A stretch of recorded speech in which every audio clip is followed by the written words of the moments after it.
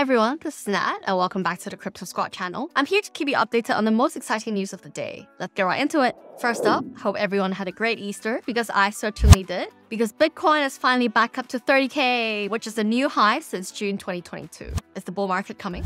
Second up, Janet Yellen will host a roundtable discussion on Wednesday to discuss further steps on how to evolve the World Bank and other development lenders to tackle climate change and other global crises beyond the $5 billion annual World Bank lending expansion. So it sounds like Yellen will be focusing on climate change in a roundtable instead of the world banking crisis that could have been avoided. Well, I guess that's probably because she's already declared that we will not be having another financial crisis. And even if we do, she will not be calling it a financial crisis. Instead, they will just be printing more money to bail out the rich. As we all know, airdrop has been huge this year, and nearly every project has been doing airdrops to attract more people to join their community after the successful Arbitrum airdrop. And one of the most anticipated airdrop is definitely SUI.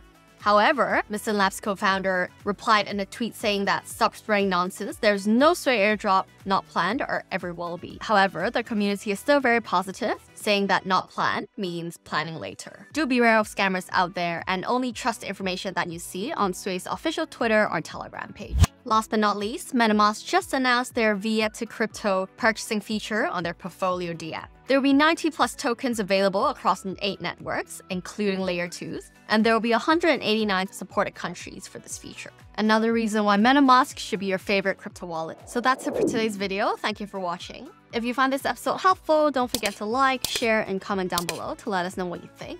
Don't forget to subscribe to the channel so you never miss out on any crypto news. And until next time, bye!